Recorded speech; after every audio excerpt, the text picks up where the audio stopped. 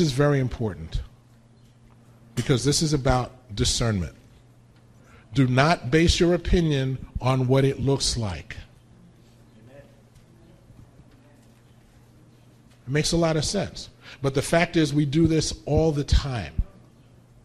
We make our decisions about people based on their outward appearance. We make our decisions about people's gifting because of what we decide is good from what's not. It's a matter of taste for us. It's how we do it. That's why ice cream parlors have 30 different flavors, so that you can make your own mind up.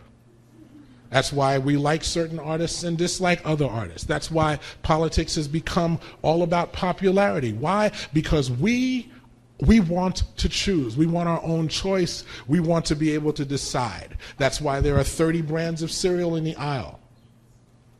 But when it comes to matters that pertain to the Spirit of the living God, it is not our will and choice, it is His. Okay? Let's go really quickly to Leviticus 10. We're only going to look at the first 3 verses of that.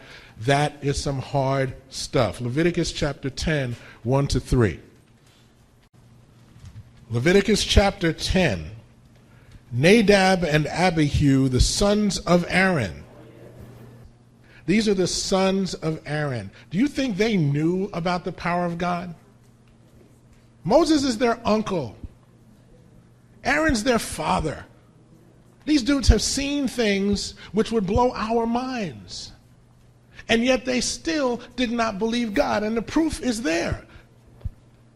They took their censer and they put fire in it and put incense in it and offered strange fire before the Lord, which He commanded them not. And there went out from the Lord fire which devoured them, and they died before the Lord. Verse 3, then Moses said unto Aaron, this is that the Lord spake, saying, I will be sanctified in them that come nigh me, and before all the people I will be glorified. And Aaron held his peace.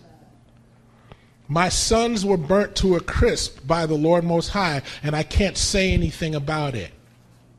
Because God is holy and righteous, and my sons did what they thought was expedient in the moment, and they paid for it with their lives, and I can't say a thing because God is right. God's right. And you can't say anything. And if you read through the chapter, God is saying, and you know what? Y'all are in the holy place right now, and you're already sanctified, so you can't go outside or you're going to die. So now I can't tell my wife. And my other sons can't tell Nadab and Abihu's wives. Because we're in God's presence now.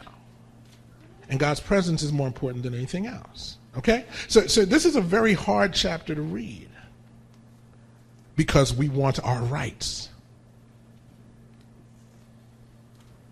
We want our rights. Okay? But God is right. And He's the only one right.